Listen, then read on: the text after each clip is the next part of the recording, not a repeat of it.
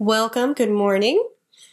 I am Kira Epstein. I'm the program coordinator at the New School at Commonweal, and I'm here today with our host, the Rabbi Irwin Keller, to welcome Aden van Noppen to the new school.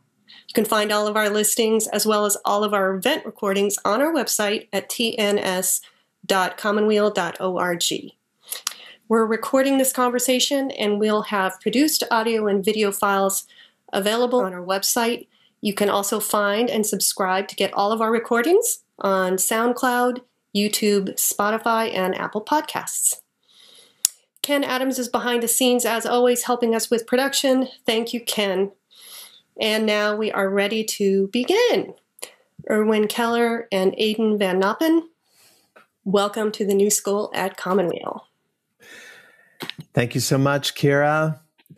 Good to be here and good to have all of you here in the room today. And I'm thrilled to get to be the host for this conversation, for creating technology worthy of the human spirit.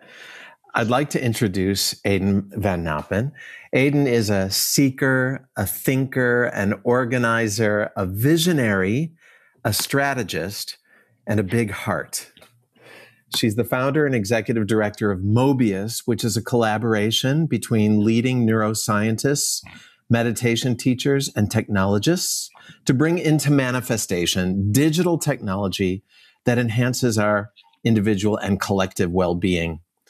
Before Mobius, Aden was the resident fellow at Harvard Divinity School, focusing on the intersection of tech, ethics, and spirituality.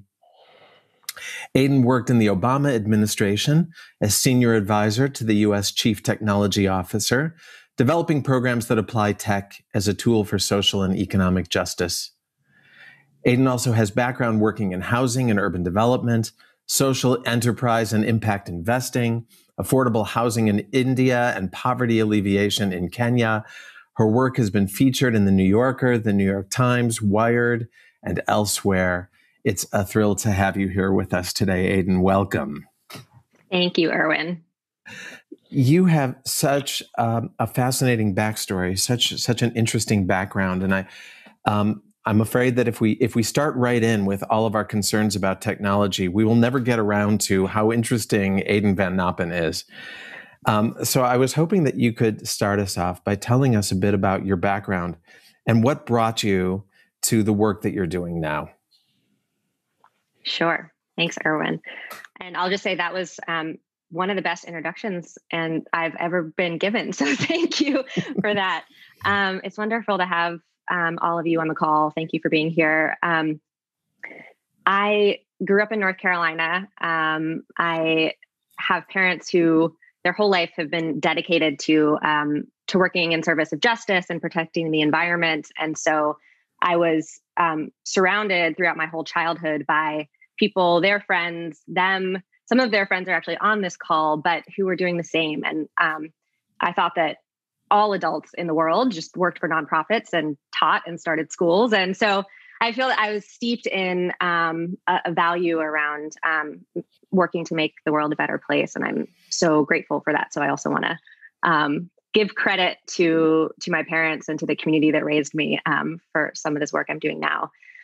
So I also, when I was a kid, I had a really rich spiritual life from a young age, and that really has influenced my story and my work now. So I grew up Jewish in North Carolina, where there weren't that many of us. So it was a pretty significant part of my identity. And then when I was in high school, I joined a teen Buddhist Sangha, and so started meditating and became among the ranks of Jubus, as we call them. And there are many of us out here in the Bay Area, so certainly not alone in that identity. But that has been an important part of my life for a very, very long time. So moving on from childhood, as Irwin said, I started my career in international poverty alleviation, living in India and in Kenya, and working with people who live in slums to improve their living conditions.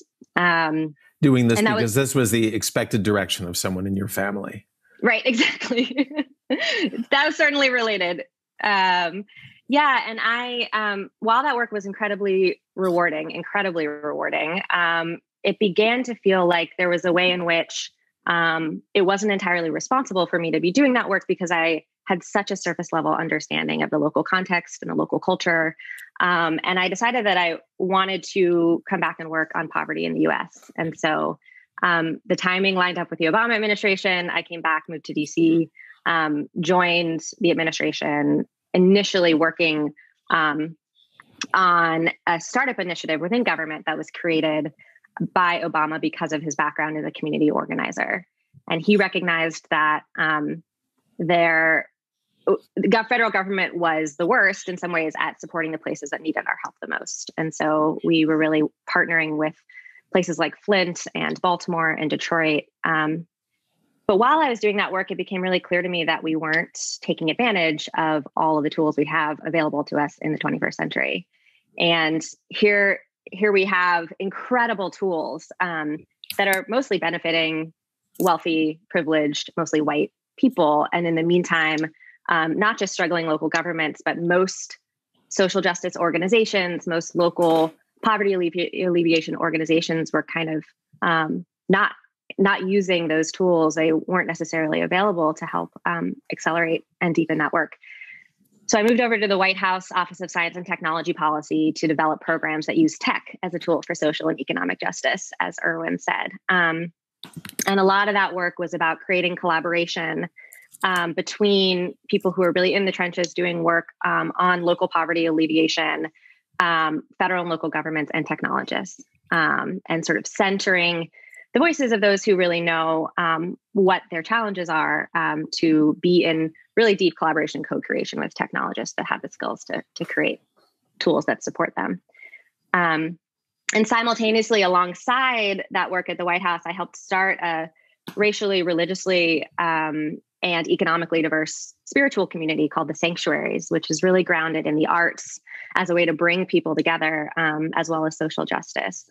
So here I had this part of my life that was around building deep community across difference, very much in person, and then using tech as a tool for good at a really significant, large scale. And as Irwin knows, then out of the blue, I had a major health crisis. I had a cerebral hemorrhage when I was 27. And at that time, I realized how unbelievably essential my own spiritual practice and spiritual life was. And so lying in a hospital bed, having the doctor come in and say, you have a mass on your brain that's bled and we're sending you to the neurosurgery department.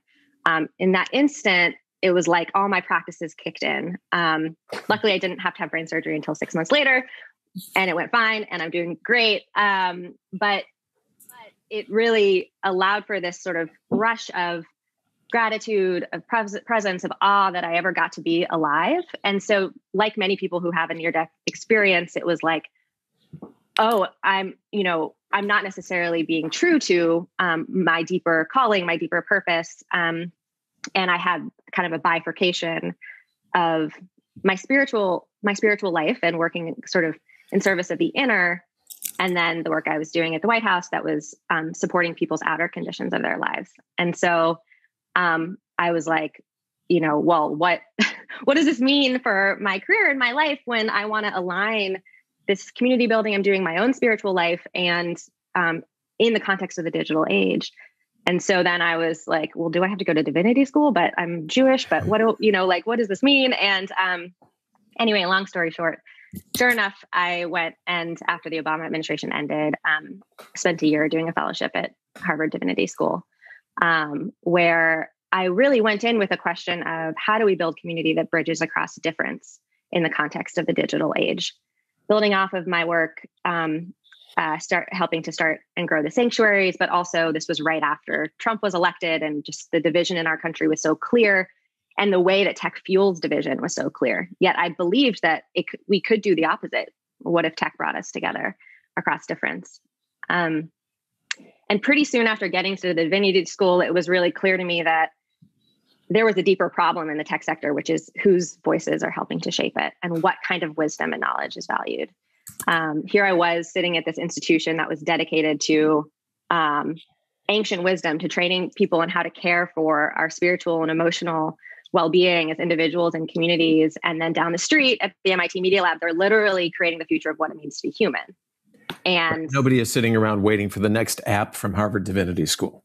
No, although the tech policy people at Harvard Law School came to me early and they were like, Aden, can we talk to somebody at Divinity School? Because we're trying to figure out how to define what it means to be human from a legal perspective, because when an algorithm writes a piece of music, who gets the IP? Is it the person who wrote the algorithm? Or, so they were starting to recognize like, wow, our humanity is really integrated with, these are questions that maybe other people may have answers to, and similarly, yet that question is also driven by a profit motive, right? Who gets the credit? Meaning, who gets the royalties?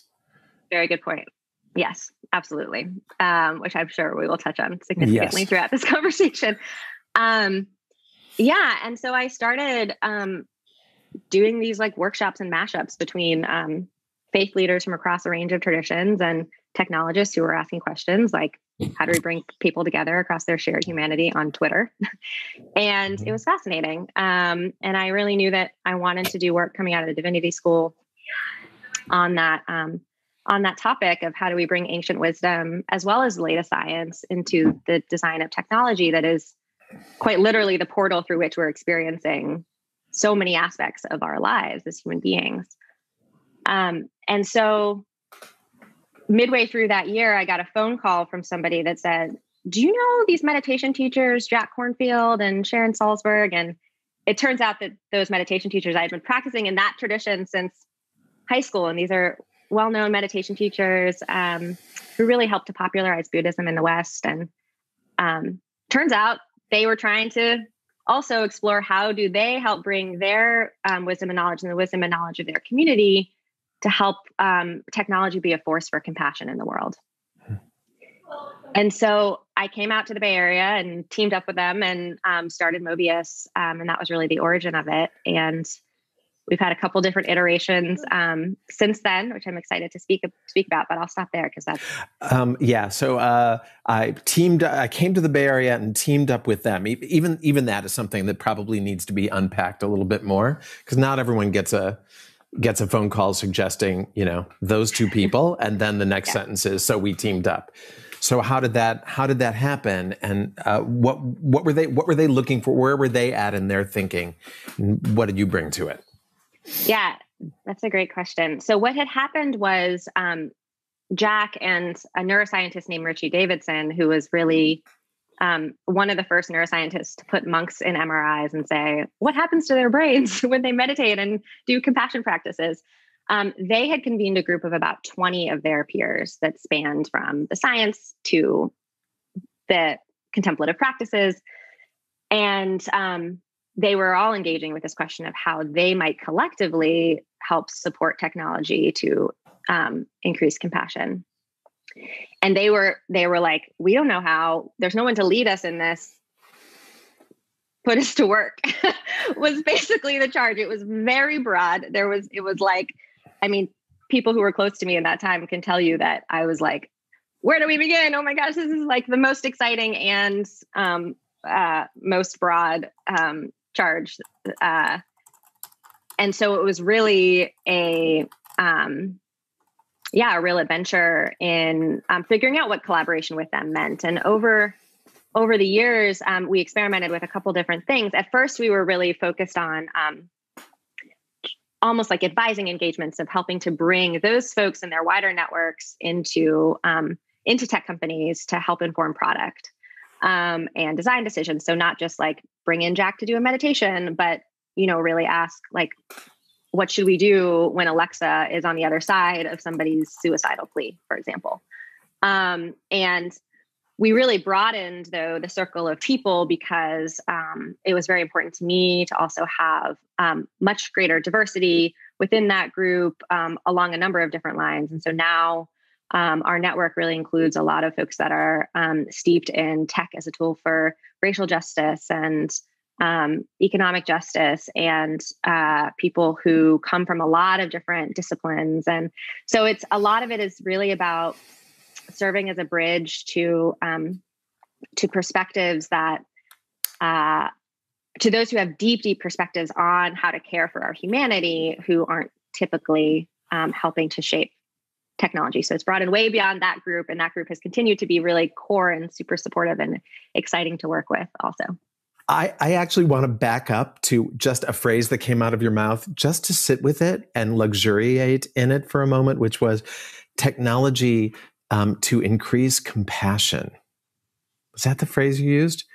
It just so jumped out at me as something I never think about. I never think about technology.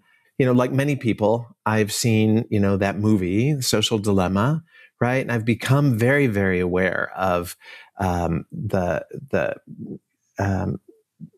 capitalistic trends that push technology, and becoming sort of my own becoming a commodity in the tech world, my attention and my time and my focus. And I've become so wary of algorithms. I look over my shoulder for algorithms. And so I've sunk into such a kind of a cynical view of technology being something that that will only produce compassion if compassion is profitable. Mm-hmm. So I want to just ask you if you would take some time to give us a little bit of a vision of how technology could be used in ways that enhance our spirit, in ways that bring about more compassion, and adding into that I know that when I'm at my device doing things, I'm in a part of my brain that isn't so open to compassion, to contemplation, to slowing down. Mm-hmm. So aware both of the market factors, but also sort of the brain science of it. Mm-hmm. Yeah, that's the $1 million question. Not to speak about economic value in the context of this. So much of what you're pointing to, Irwin, is really at the crux of this, which is that so many of these technologies, perhaps naively, were designed to make our lives better, but the incentives are not aligned with that. And so Facebook's mission technically is like bring the world closer together and create community. TikTok, who we're doing a lot of work with now, their mission is spread creativity and create joy. But when what people are incentivized for, whether it's their personal performance review or, holistically as a company, is engagement as the primary metric, which is how much time we spend on the tools, of course, there's going to be huge amounts of harm. And as you said, actually, our attention is the most valuable resource on the planet because it is fueling the profit of the wealthiest companies on the planet, which also means we have a lot of power as consumers because we are also quite literally how long our eyeballs are on these platforms is completely, directly correlated with how successful they are. But we will speak to that more, I'm sure, but I do want to get to your question of what do the solutions look like? And I'll just say that I deeply believe that we have to address the harms that many of us have seen in the social dilemma that we see in our own lives, that we see with kids who are completely addicted to their social media. But I also believe that we can create a different kind of world, and we won't create that world if we don't imagine it and we don't believe in it. And that's a world where we see much more compassionate leadership on the part of the tech sector, where we see technology that values bringing us together and belonging and truly cultivating joy that's not just frenetic and numbing and all of that. And so, would this be a good time for me to speak to some of those solutions? Yeah, Irwin? please. Oh, please. Yeah. So I'd love to describe solutions in 3 realms. One is within big tech, which oftentimes is the place that's the most vilified for good reason. The second is really new models that help to show that we can place well-being at the center from the outset. And the third is around who actually is building the tech. And so In terms of the first, these platforms, whether it's Facebook, Instagram, YouTube, TikTok, they are all of the best and worst parts of humanity amplified. And because we're swimming in the tech all the time, and because the harms are so significant, I think we have a tendency to forget some of the really beautiful parts. So as I said, we're working very closely with TikTok right now to help them develop their strategy around how to care for their users' well-being. And that particular app, I think, is fascinating. It was actually built on top of, or if folks are familiar with TikTok, it's, I'll just say real quickly, it's short form videos that has taken off hugely in the pandemic. They have 2 billion users around the world, the vast majority of whom are young people. And so they really are quite literally shaping the psychological state of the world's youth. And so getting this right is extremely significant, not just to the present, but also to our future. And that app was built on top of an app called Musical.ly that was created to facilitate collaboration of hip hop artists building on top of each other's songs. And so it's really about co-creation, collaboration, artistic expression. And while there are really harmful things that happen on the platform, it still creates that sense of it is conducive to co-creation across the globe, which has been beautiful in the pandemic when people feel extremely isolated. So I actually want to show a couple of videos that really indicate what I mean by this. So can I go ahead and do that? Please. Irwin? Yeah.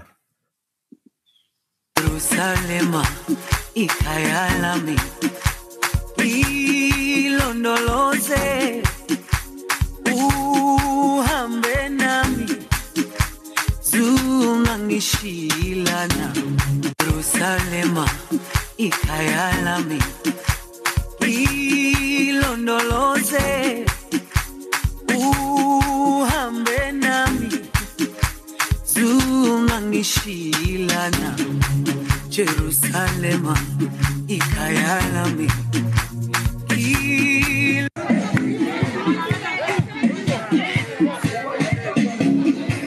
Jerusalema ikhaya lami ilondoloze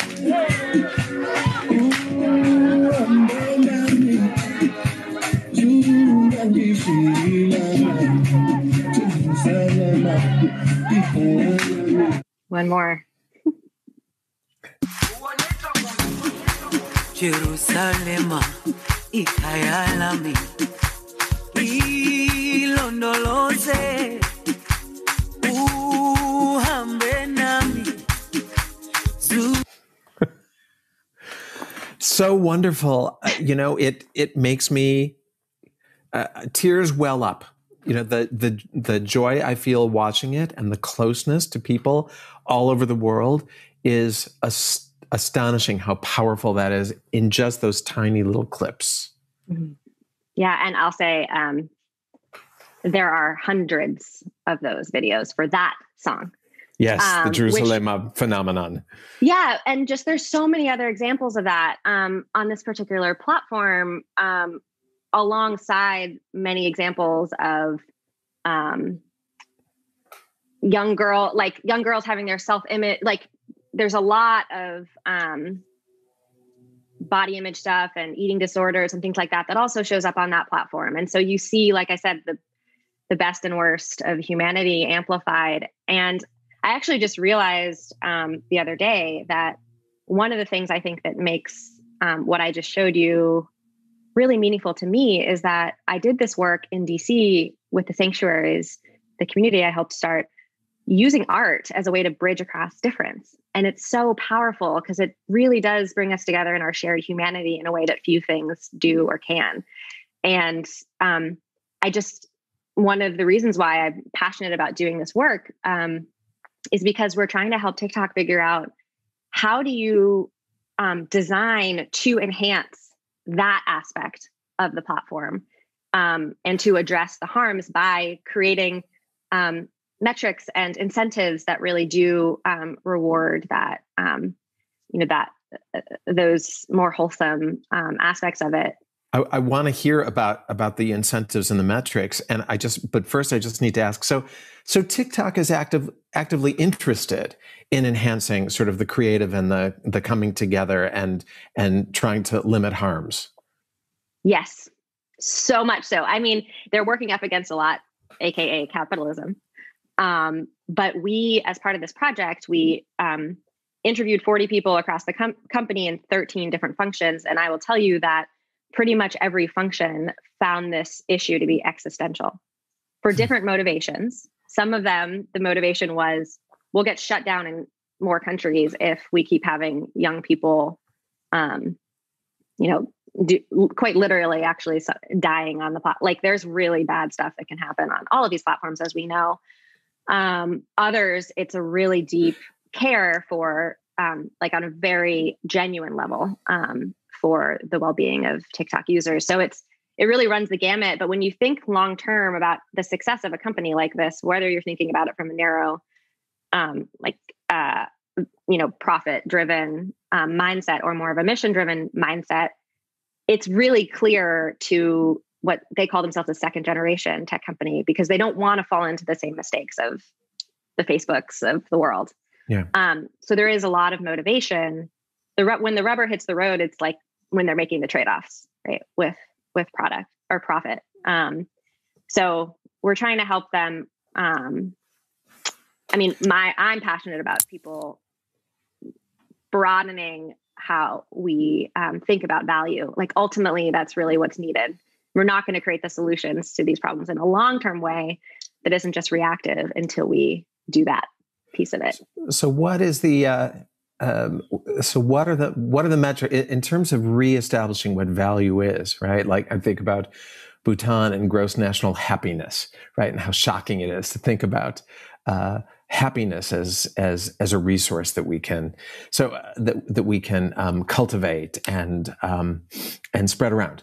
So what does the metric here say on TikTok? How do you make that metric dovetail with profit motive? Mm-hmm. We don't know yet. So what we're hoping to do is to help them pilot with a couple of different metrics that and ways of measuring well-being that really build off of the best science that we know about how to do that. And so, just a very concrete example, we brought in a neuroscientist from the Greater Good Science Center at Berkeley just on Wednesday, named Emiliana Simons-Thomas, who's one of the leading neuroscientists on the development of prosocial behavior, which is really about how people are interacting on the platform and increasing generosity and connection and compassion, empathy.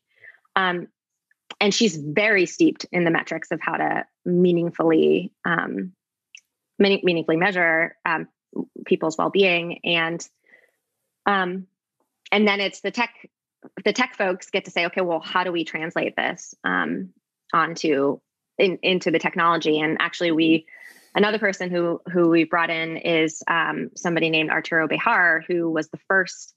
He was a director of engineering at Facebook years ago and was the first person to really start a well-being team there that was focused on these, anti-bullying and anti-harassment and suicide prevention. And his work didn't stick. He left 5 years ago, and his work doesn't exist there anymore because he didn't put in place the right metrics and incentives. And so it relied on a champion, it relied on him. And so he's advising TikTok now on how to learn from that. We don't know what the metric is, basically, and it depends on the company. So it sounds like a piece of what you're doing is you're bringing to the table the people who are missing from the table, because the neuroscientists and the contemplative folks are not generally on the staff of tech companies. Right. That is generally true. And the other piece of what we're doing is building community across the companies, across competitors, of people who share this mission to create a more responsible and compassionate and just tech sector. And they can learn from each other as we're asking these questions, or when they're also asking these questions, and some of them are farther along on certain questions than others. And so it's really beautiful to see what happens when people build trust as human beings that share this mission that cuts across their company loyalty, and is really their loyalty to team humanity. And it's, we're deepening that community. We're experimenting with it. We're expanding it. How do you make that a safe place for them in this environment of really intense capitalism and intellectual property secrecy? How do you make it possible for people from different pieces of the tech sector to get together and talk in this way? It really comes down to the fact that every person at these companies is a human being making a decision every day, like making decisions as humans. And so it is the inner and the outer. We are so inspired by Parker Palmer, who really talks about the Mobius strip as showing that there's no separation between the inside and the outside of the shape. And therefore there's no separation between our inner life and what we create in the world, whether or not we try to, behave like there is a separation or not. And so we bring people together and we begin with that connection from the inner. There's almost always shared spiritual practice meditation. We bring in meditation teachers who are part of our network. I lead meditation, community members lead meditation, and they're sharing from a place of vulnerability about how hard it is to do this work within the context of companies that aren't set up to reward it. And the people we're working with are in quite significant positions of leadership who oversee thousands of employees and billions of dollars, quite literally. But many of them have a lot of regret about the things that they've been involved with building. And regret and grief is a great motivator, actually, if you really go into it, for courage, right? As Joanna Macy talks about, when we really let ourselves go into grief, that's where action comes from that's wise and compassionate. And so we try to create the conditions for people to share from that place first. And then the shared action comes from that trust that we've built. So a lot of it is really grounded in my background in building spiritual community amongst people who maybe wouldn't otherwise trust each other either when I did the sanctuaries in DC, although it's perhaps the opposite context from, a racially, religiously, economically diverse arts community to some of the most powerful, almost entirely wealthy, white, pretty much entirely folks who, so a big part of what we also try to do is to ensure that moving forward, we are actually going to expand the community to move well beyond big tech and well beyond executives in those places to support those that are really creating the new solutions, as I spoke about before, recognizing that there's a lot of support that can happen that is very important of those who are within big tech. But as we've been talking about, they're within these systems that are ultimately unlikely to get out of the harm reduction. They're not going to be, most likely, unless a huge amount of bravery happens, they're not going to be actually creating a new system that is driven by compassion and generosity. They're going to be tinkering with algorithms to reduce risk of lawsuits. Yeah, or public. All of these companies pretty much now have ethics teams that are really made up of people who are deeply concerned about this. Many of whom who come from outside of the tech sector initially, but they're really in a mode of protecting users as opposed to creative new solutions that have a different way of articulating value. So if you're able, if there are no secrets involved, maybe you can tell us a little bit about some of the ideas that are starting to emerge now, new approaches to technology that excite you. Sure. Yeah. So one of the realms that I'm really excited about is cooperatives, cooperative ownership structures of technology, because, ultimately, like we said, our attention is the most valuable resource that's providing all of this profit for these massive companies. Whereas there's a lot of folks that are experimenting with more cooperative structures where many people are benefiting from the success of the companies. So there's there's a community called Zebras Unite, which is thousands of founders around the world that are using cooperative models. And they, for example, are there's a company called Ampled, which is a cooperatively owned tech platform that allows music artists to be supported by their community with direct recurring payments, and 100% of it is owned by its artists and workers and community.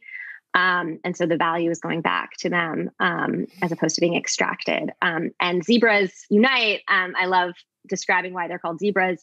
Some of you may know that in the venture capital space, in the traditional startup space, there's this term of a unicorn, that like all investors are looking for the unicorn that has the hockey stick growth as rapidly as possible. And these folks are like, no, we're not unicorns, we're zebras. We're like a little more quirky, a little more weird, a little more fun. And it takes us longer because we value something else besides the fastest route to a profit. And I just love that in the community element that's really about collectivity.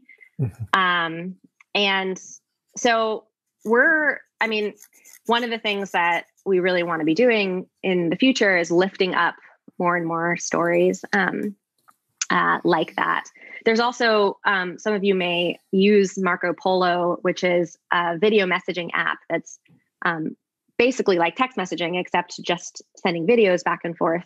And it was started by an entrepreneur named Vlada Bortnik, who's Polish. And she and her husband, when they started having kids in the US, felt that there wasn't a form of connection that they could have with their families, that text message wasn't enough, and people weren't really present for their kids' life. And so they started this company, but they have been so clear that they're not going to create a business model based on selling our data. They're not going to create a business model that's advertising based.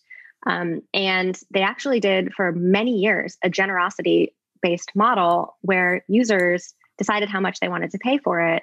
And they have millions of users around the world. And they've only just recently created a sort of premium way of doing it where you pay a subscription, but you can also not have that and just have the basic account. And I just find Vlada to be such an inspiration because she stands up to her investors and she says, no, I'm sorry, I'm not going to scale as quickly as possible at all costs because I most deeply value the original intentions behind this company. So that's sort of an example of someone who's like 1 foot in, 1 foot out of the, our existing economic system, where she's sort of pushing the edges, whereas some of these other solutions are really kind of over here creating the new. And our hope is that we can tell those stories and more people jump over into it. There's something beautiful about, I actually haven't heard of this app before. And there's something very beautiful about, growing up in the US and being able to get get short videos from Babcia in Poland, every day, saying good morning to you. During the early years of Facebook, I very much felt the community building power of it. I felt there was a way in which, we've become, years before the pandemic, we've become so isolated. So many people live nowhere near their families of origin, and our lives are so separated from each other. And there was a quality in Facebook that I used to think of as sort of recreating the village. In village life, if my family were still back in the shtetl, there would be 500 people that I would know kind of by name or face. And some of them would be close and I would keep track of them. But others, I would find out if someone died or someone got married or someone had a baby. And I was able to curate my own village. And there was something very, very beautiful about it that then, shifted later on as I became much more aware of the, how the algorithm keeps reinforcing what can be sold to me. But I really felt the potential of these platforms to bridge isolation and to recreate something that in this moment of our culture, we've so much lost. And I see that in this Marco Polo that you mentioned as well. What if the currency is connection? What if the currency is creating supportive space around you.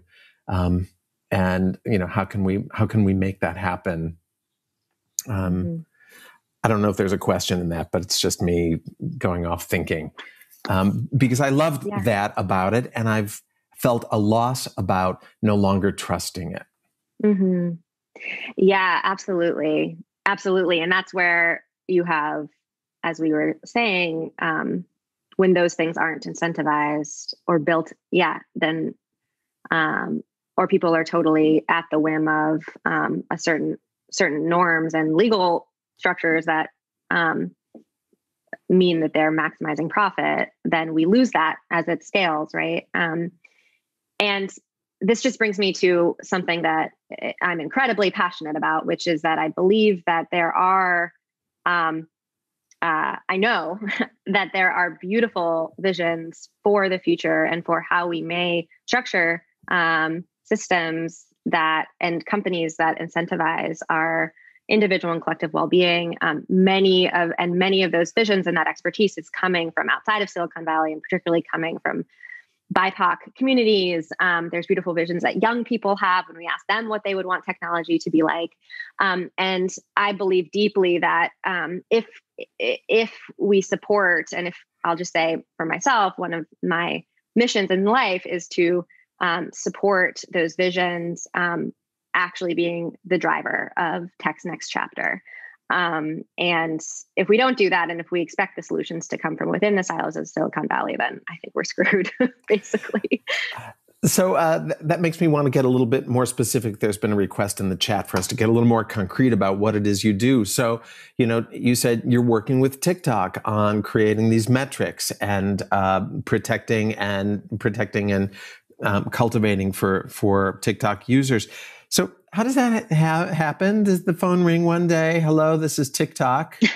Or are you going after companies and saying, this is what we can do? You need this. How is this happening? It's a great question. I appreciate getting into the tactical. Sometimes I can be like, and then there's this. And so you can think about our work in three primary buckets. One is this community building that I mentioned, and I can speak a little bit to how that happens as well. But one is company advising, like what we're doing with TikTok. And then the final one is newer for us, but it's really around narrative. So it's telling the story of tech's next chapter, lifting up the visions of those that are typically left out of the conversation, like I said. And we feel they all need to happen because the community is creating more of a sense of bravery. It's people learning from each other, supporting each other. And then the work inside of the companies is helping to manifest that concretely. And then the narrative work is helping to enable them through a story of how things could be. And your question specifically, I think, was about the middle bucket, the advising piece. How does that happen? Actually, many of the advising engagements that we've had have come from people who are part of our community. And so they build trust with us. They understand that we have a wide network of experts and perspectives that they want it to be more seamless and easeful for those perspectives to come into their companies. But they also kind of experience our secret sauce, which is more of the spiritual side. And that's not something when we go into, it's funny, we kind of code switch, right? Like when we're in the community, it is very much more explicitly like an action-oriented Sangha, to use Buddhist language. But then we have to kind of translate that sometimes into a company context, but they know that we get people into a place where they're more in touch with why this work matters, with their responsibility as people who are shaping our humanity at such a scale. And so one way is by people who are part of our community hiring us into their companies to do that work.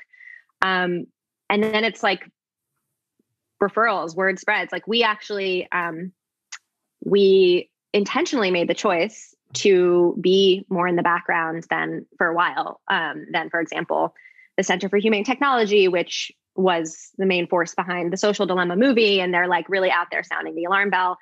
And because we're in the realm of building trust amongst people where it's somewhat controversial that they're coming together, we want to make sure people believe that we're not just going to kind of, that we trust that they can be different, right? And make different kinds of choices, and that we're a partner for them in that, while also having some fierceness, like not just being, I think of myself sometimes as a fierce chaplain of the tech sector, valuing life.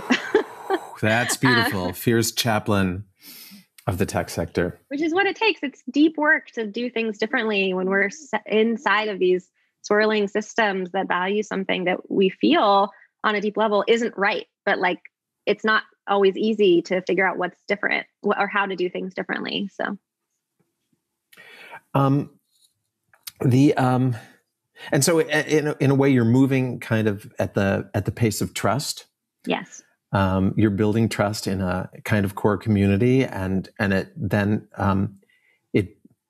folks bring their tech companies with them into this relationship, and hopefully it comes to be honored in in the companies they work for.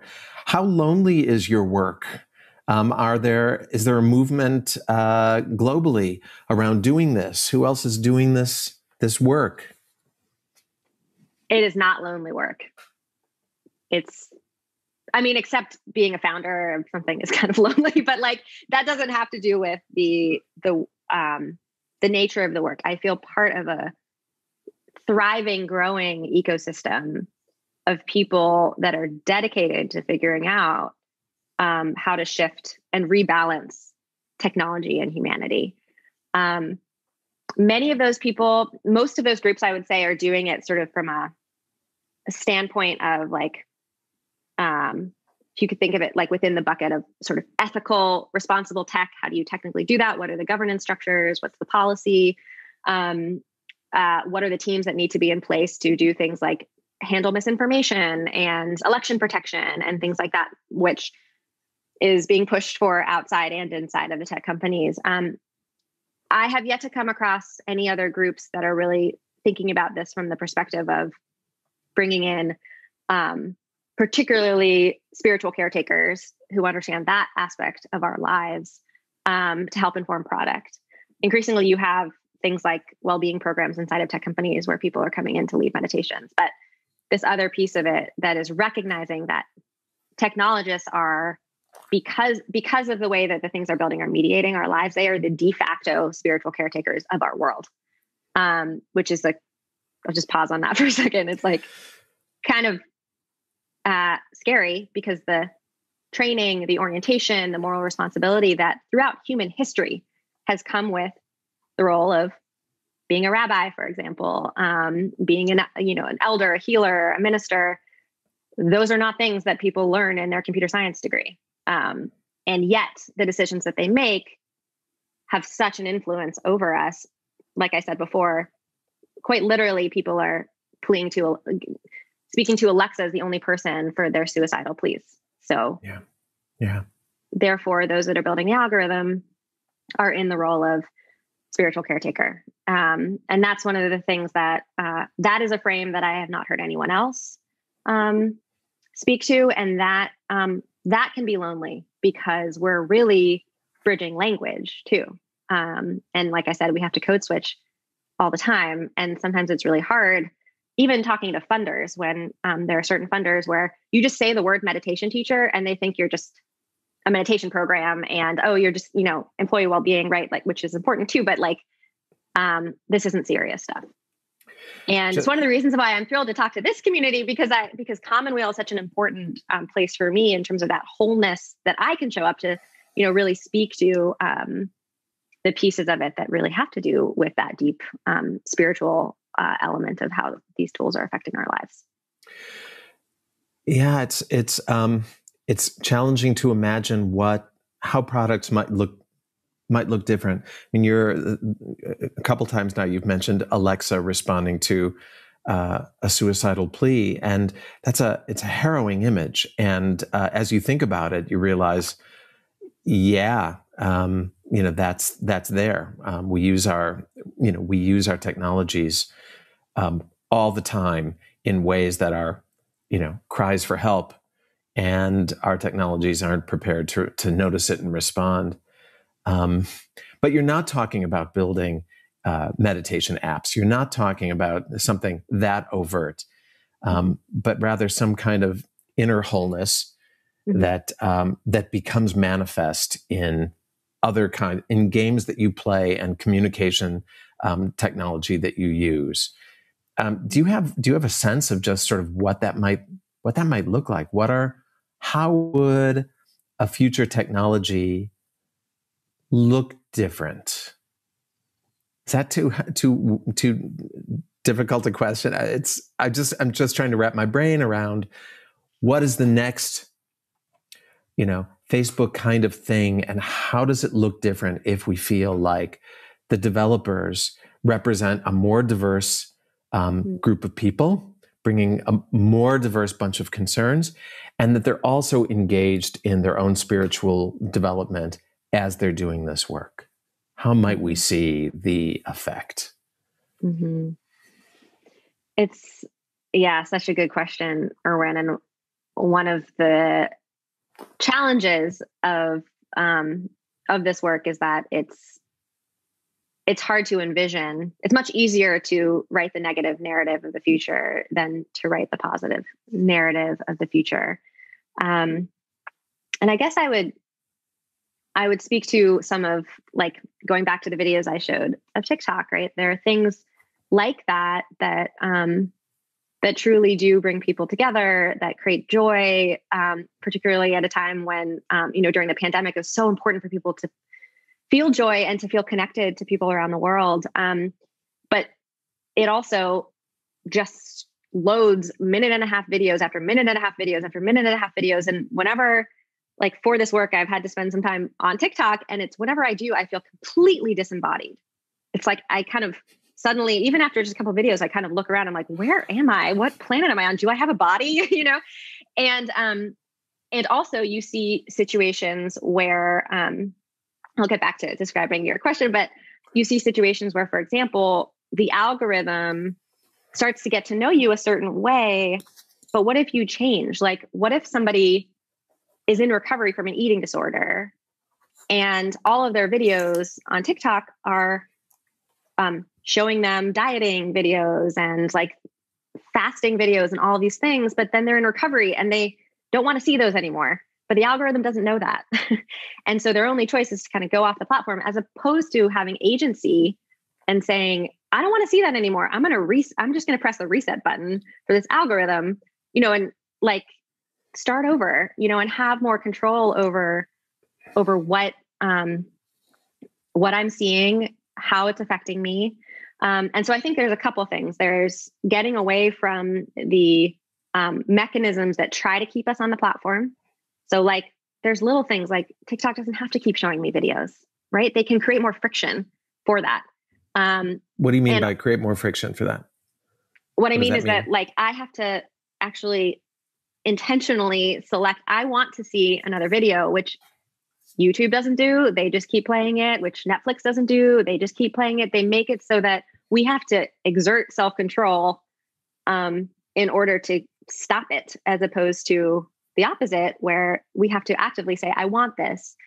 And so that's one category. The other is really going back to this agency and control piece, where right now I feel that many of us feel at the effect of the technology, in the sense of it really is playing to, as they say in the social limb, at the bottom of the brainstem.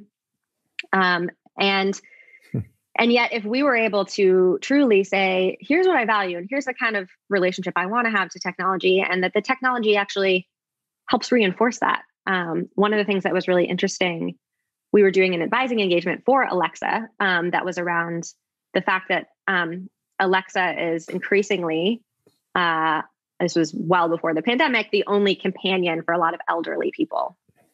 And meanwhile, there's an epidemic of loneliness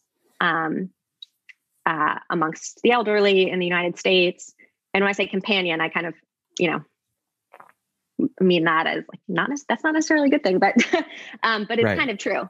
Yeah. And so we brought in a handful of meditation teachers and caretakers to really help them think creatively about how Alexa might help decrease loneliness amongst the elderly by consciously designing for ways that Alexa could optimize for connection And so for instance, some of the concrete ideas that came up were that actually Sharon Salzberg, the meditation teacher, asked, well, is there a way that Alexa can like solicit questions, whether it's from family members or the person themselves, about what they value most and how they want to spend their time, and then to optimize for that? Or are there ways that Alexa could play, music from the person's childhood when they want that? Or particularly, you find that music can be really powerful for people with dementia. Or could Alexa be cued to collect stories from people about their lives by that can then be available for the families? Or if someone's stuck in their house, that Alexa could oftentimes has a video function and could know, oh, well, you're really passionate about knitting, just to be stereotypical about the elderly, sorry about that, but like, you're really passionate about knitting, or you're really passionate about, gardening that you used to be able to do. And let's match you up with someone else who's also stuck in their home, and you can talk about that. So there are ways to, come up with beautiful ideas for connection, and for helping people live the lives that we determine we want to live. Because that's one of the things that I think is so sad about technology, is that it actually so often keeps us from being the person we want to be. Because, for example, my values are that I want to be able to be with hard things. I don't want to numb myself out. I want to notice when I'm, kind of not the person that I want to be, or, but I do notice that sometimes in those moments, if I'm not, like, if I'm tired or I'm whatever, I just like go to Instagram, and I never feel better after that. We work with a neuroscientist named Dan Siegel, who talks about a lot of these tools being the potato chip of connection, where it's like, it's so salty. I love it. Oh my God. But I also hate it. And then you finish and you're like, that was terrible. And I don't feel nurtured. I don't feel nourished at all. And I feel, and that's sort of, I think, but it's tempting. So this idea how do we make it nourishing food, basically? And the fostering of connection, this idea of Alexa connecting, people who have similar interests. I mean, there's a piece of it that's scary, that Alexa would know so much about us and about so much about so many people, to be able to do that, to be sort of the concierge of our social experience. At the same time, this is, Alexa does know all this stuff. So how do we put it in service of fuller living and connection?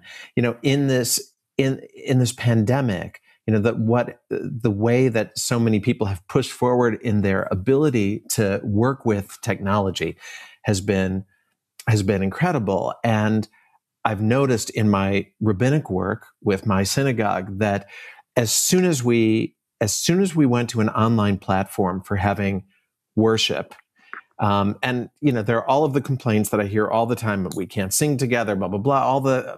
This is what's hard about it. We grew exponentially because people were able to connect so easily into real time with other people that they share something with. That getting in a car on a Friday night and driving somewhere to do something similar, was presented too big an obstacle for elders, for people that are working and are trying to quickly shower and eat and go back out. We've created busy lives and isolated lives that make physical coming together problematic, challenging at times. And there was an ease that was introduced that was and continues to be beautiful. People being able to share a space, being able to glimpse into each other's homes, as you and I are doing right now, which brings with it another element of our humanity, another way of sharing that we never would have seen each other's homes otherwise. And there's, it feels to me like there is such potential for warmth and intimacy available through platforms if they become available, if they become easily accessible, equally accessible across socioeconomics, and if they have an incentive to bring us in and make that happen for us. Yeah, totally. Yeah, two things I'd love to say about that. One is just that I want to encourage people to really remember those positive aspects of technology so that we can paint the picture of like, what is the world that optimizes for these positive aspects, because the genie's out of the bottle, as you said, like Alexa is in many people's homes. These algorithms do understand so much about us. And I also, at the same time, want to encourage people to get offline as much as possible. You know, I'm totally all for that too. But yeah, to your specific example, Irwin, we actually this summer did a project with the Union for Reform Judaism, which, as you know, is an umbrella organization for all the Reform rabbis in the country. And that was an unusual advising engagement for us because all of our other engagements have been for tech companies. And this one instead was bridging the other direction, where URJ and the rabbis that are part of that community were really saying, well, how do we offer up an experience for the high holidays in the fall that is meaningful for people, and maybe actually isn't just good enough, but it isn't just let's put the service on Zoom and call it a day, but that really thinks about, well, how can this be an opportunity to bring people back to the deeper meaning of the high holy days? And so we actually, your wonderful husband, Oren, was one of the people who we brought in to help them think creatively about that. And I was very inspired during that project by something that my uncle, who's a Reform rabbi, Sam Gordon in Chicago, told me when I was at the divinity school and writing a sermon, which was about how the tradition of Shabbat, where we come together around the table, and Irwin, I'm sure you know this story, but that way of observing Shabbat really only happened after the burning of the Second Temple in Israel, when we as Jews were taken to Babylon and became slaves. And so there was no longer a place that was like, here's a temple, you go here, God is here, and you worship here, and then everywhere else is sort of the rest of the world.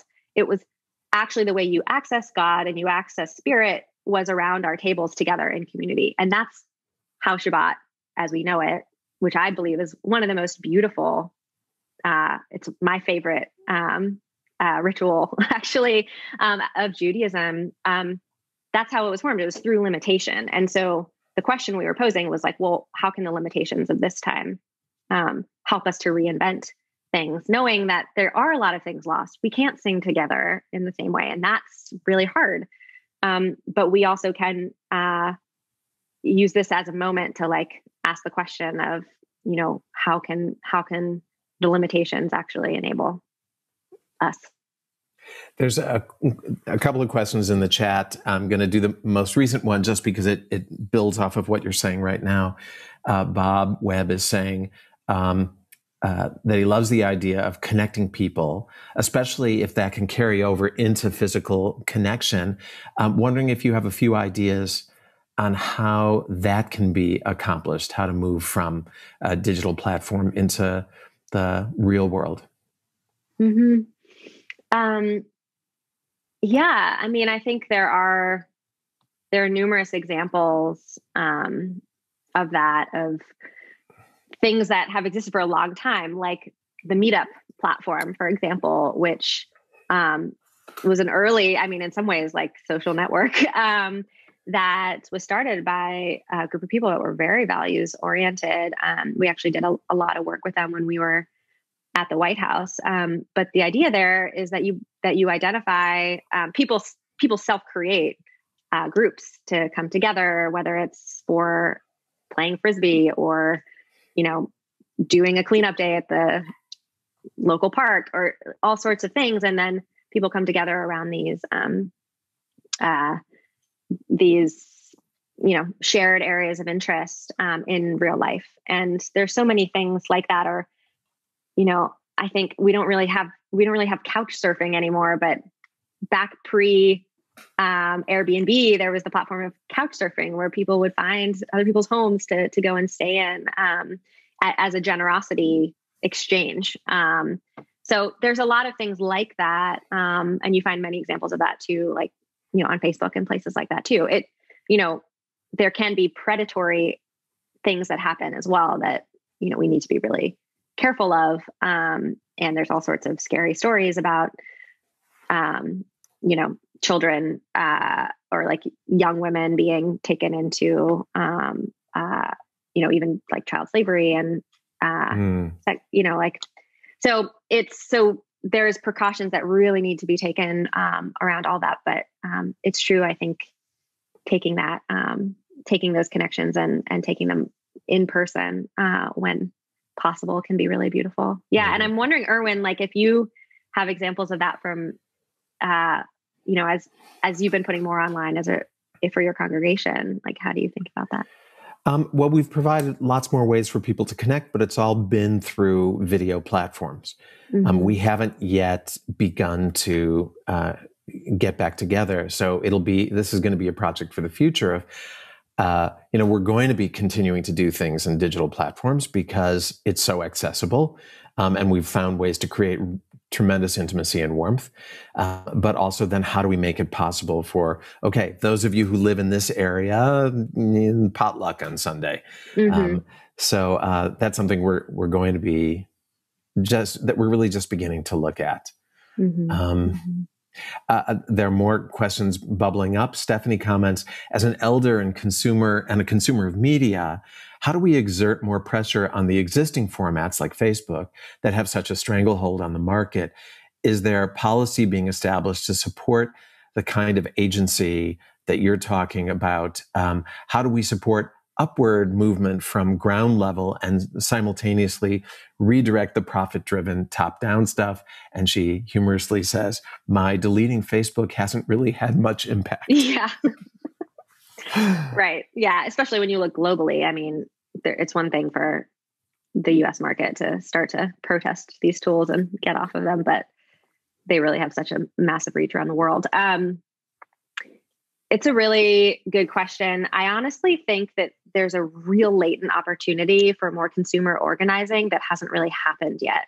And, I would love to see happen with technology, the tech sector, what we've seen happen with food, where people started to realize that eating healthy food is really important. And so there's demand for it and brands are responding to it. And, there's more and more of an emphasis on affordability of getting really healthy food to low-income communities. And, and so much of that was driven by consumer demand. And yet there isn't right now a clear-cut forum to express that demand at scale. And that's one of the things I'm hopeful will really shift before too long. There also is policy on the horizon. I do believe I'd be more privy to it if I were still working in government in the White House. But I think we're going to see, particularly during the Biden administration, some much more bold accountability mechanisms, whether that's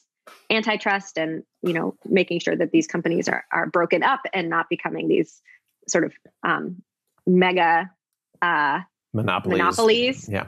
And that'll go a long way, but it also doesn't fix the problem. And every time I talk to somebody that's really engaged with tech policy, I make a plug for also making it easier for people to do things differently, that we really regulate the harms and we enable the zebras of the world.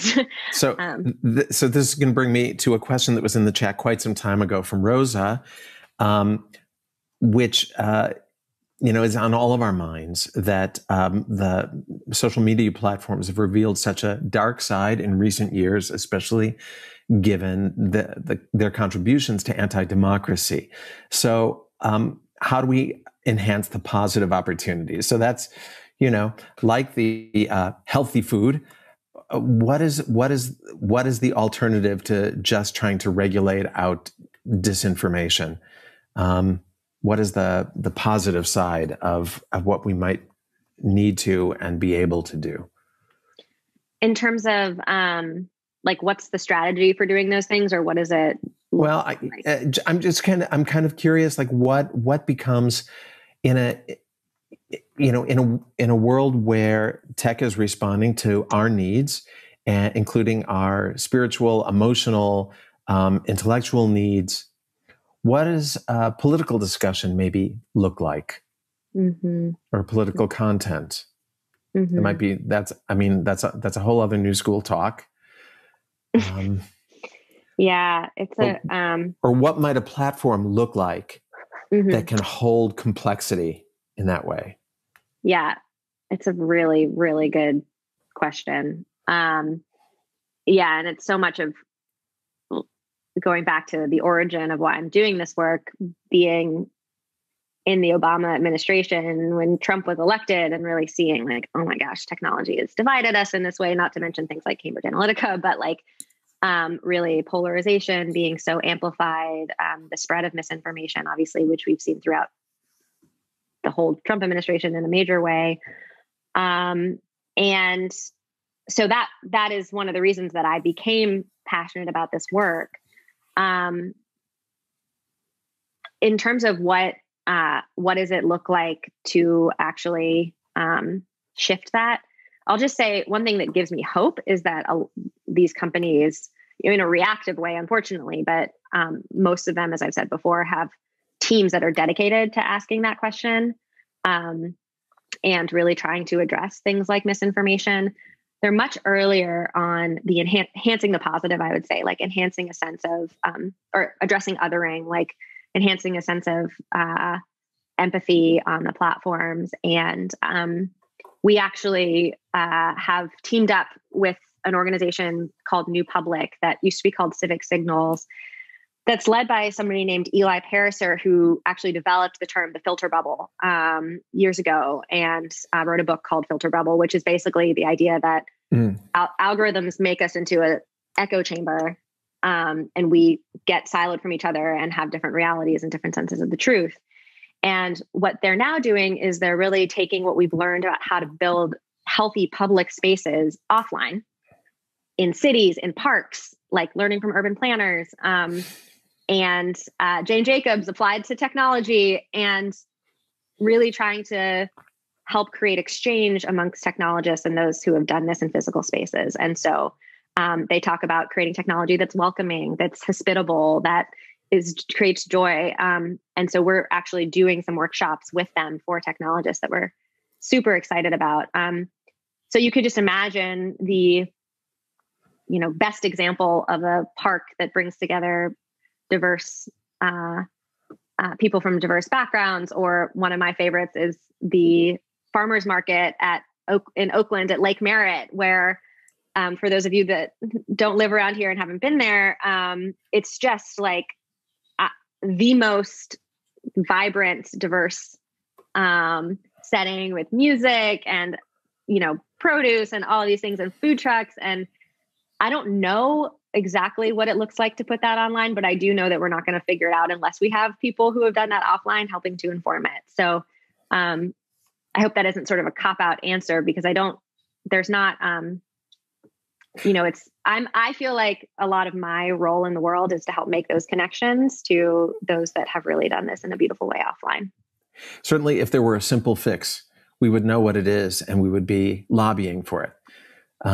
But this idea of how to sort of foster the creative space where this can happen, where the new ideas can arise. And I love this idea of taking, what's learned in physical space and applying it to cyberspace.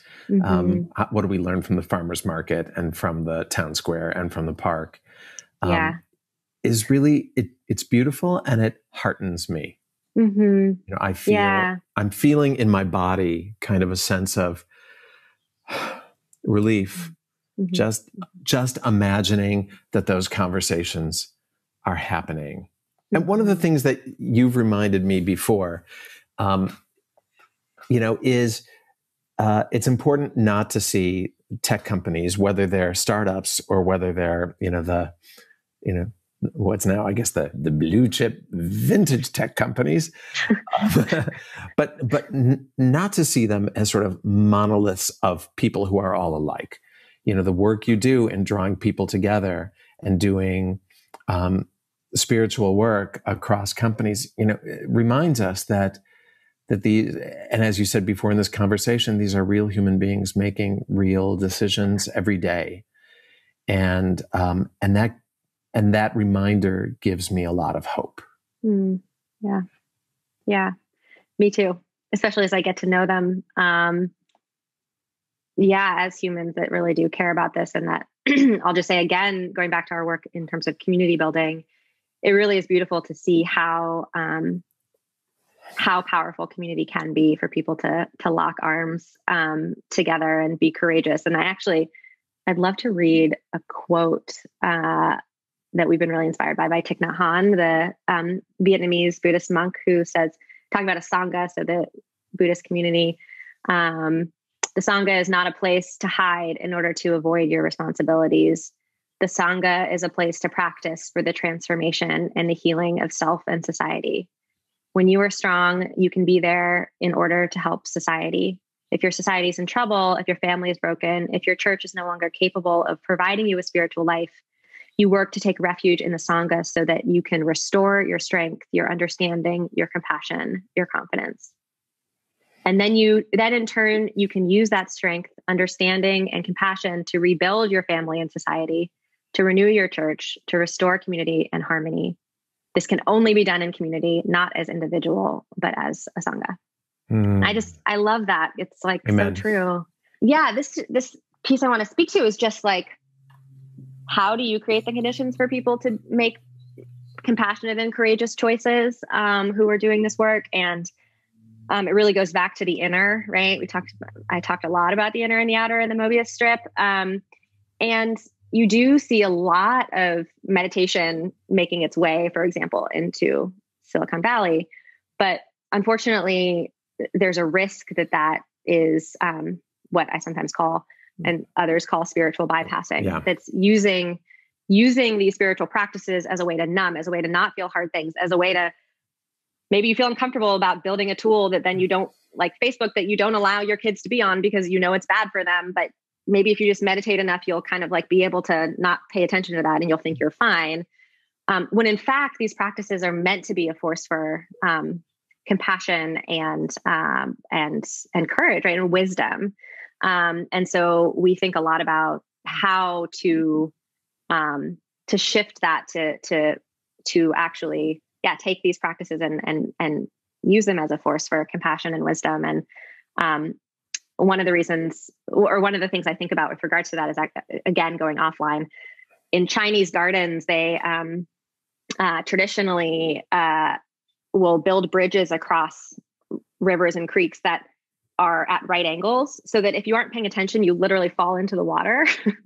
And so I think about that with regards to designing technology, that like, how do we create opportunities for pause and reflection about what are the unintended consequences that could happen down the line from these tools? And you do see some of that happening within tech companies. And that's one of the things that we hope TikTok may also start to do. Or also, I really am inspired by examples like the Quaker practice of sitting silently, followed by speaking while moved. And that people oftentimes talk about that practice being one of the reasons why Quakers had the clarity and the bravery to be some of the first white abolitionists. So like, if we really go there, like thinking outside of what might be possible, and acting more courageously. So, yeah. You have a little video to show us, and we'll close with that. Okay. Yeah. So this video is within the bucket of what we call our narrative work that is really about lifting up visions for tech's future that come from communities that typically aren't necessarily heard. And I'll also say this connects to your question, Irwin, about what does it look like to create, kinder, more compassionate spaces online, and not just asking urban planners, I feel, but also asking children. So that's what we are going to show you, is this little video we created of a message from the future. If you had a wish, what would you wish technology could do for the world? Be working and help the world be stronger and stronger. So what do you think technology should be like when you're a grown-up? It would be helping my kids have fun and helping myself have fun. What is your wish for technology for the world? So, if you guys don't know, I love giraffes. See, I even have giraffe headbands. But there's only one albino left in the world, which I think is really, really sad. And so I think that maybe they could help save giraffes somehow. I still don't know. I'm still coming up with an idea of how they could help save giraffes, but I know they could. The last question is, what is technology worthy of human spirit? I don't quite know what that question is, but I'm guessing, what can technology do to help humans? I should not watch any more shows, and I should show my kids that they should be a good listener and listen to their parents. What do you wish technology would do for the world? Ice cream.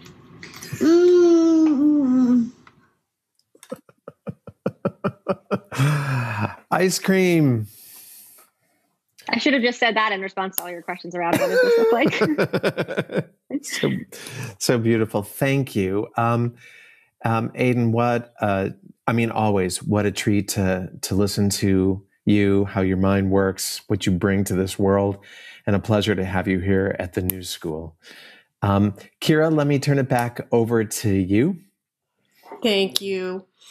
Irwin and Aden, thank you again for being with us today. I love the reminder, Aden, when you said that our attention is the most valuable commodity in the world. That's a beautiful thing to keep in mind. So again, we'll have the recordings produced of this conversation, and then I will say one more time, please consider making a donation to help us keep these programs going. Each donation is just so important to us. Thank you if you already have donated, and we will see you next time. Irwin Keller and Aden Van Noppen, thank you for being with us at the New School at Commonweal.